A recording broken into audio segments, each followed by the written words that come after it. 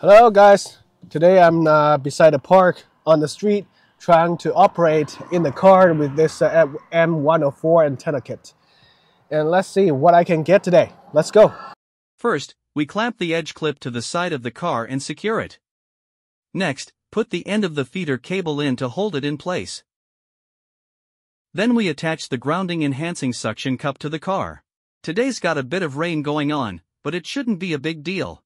Let's now take a look at our main character, the M-104 antenna. We begin by installing the antenna base. We'll start by operating in the 20-meter band, so, picking out the 14 MHz coil and mount it.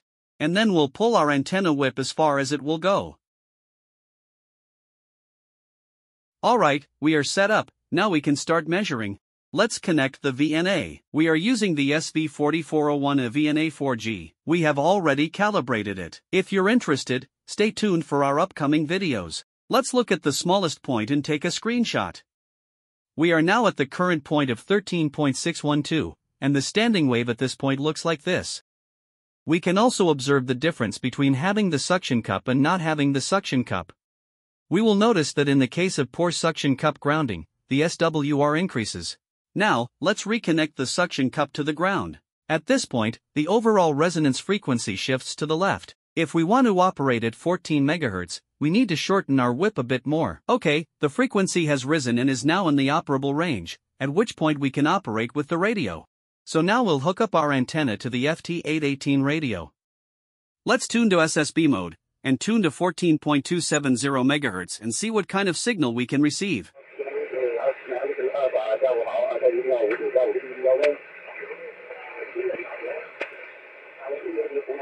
We can hear that the reception is good. Now, we are going to engage in CW communication within the 14.023 MHz frequency range. We use the CS818 tuner for tuning. We are going to connect the radio and the tuner. This tuner can successfully tune with an SWR below 10, so using it eliminates the need for additional adjustments across the entire 14 MHz band. We power on and set the mode of the tuner to FT818, so everything becomes automatically tuned.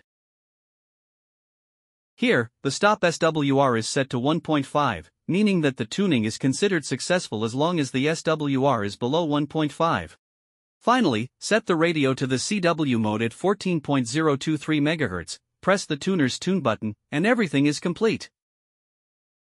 Go ahead and make those QSOs. Hold on.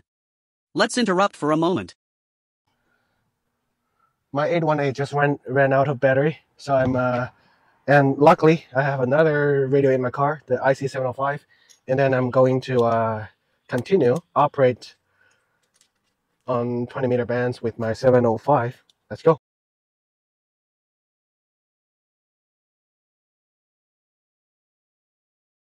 Thank you for watching this video. If you're interested in this product, feel free to visit our official website for more details and information. You can make a purchase directly on our website or choose the nearest distributor.